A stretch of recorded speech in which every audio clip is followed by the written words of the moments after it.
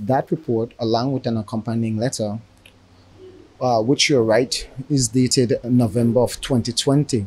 And to give you a brief history of that, that surfaced last year prior to the Belize district elections. Again, that report is not the official report as submitted by the former treasurer. That is a fabricated report that was aimed to mislead the members of the Belize district branch.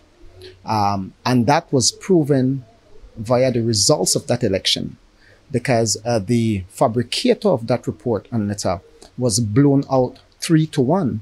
So if it is that there was any truth to that report or accompanying letter, then clearly the members of the Belize district who received that misleading and libelous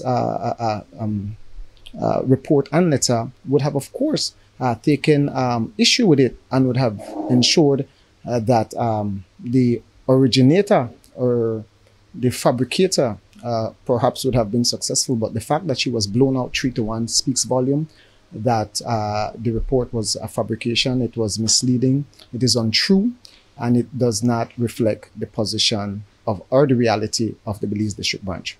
Is it your opinion then that the report contains pure falsehood and you have documentation to prove that all what is contained there is false? Yeah, Hippolito, as you can attest, the reason why you came here today is because we ensured that we provided to you every single piece of receipt and information and explanation in accordance with good accounting principles, so that you yourself could have verified that in fact the correct report for the Belize city or for the Belize district branch is different from that fabricated and misleading report. So I don't have to answer that question. You yourself would be able to, in your commentary, state that that is not the official position and that is not the official report of the Belize district branch.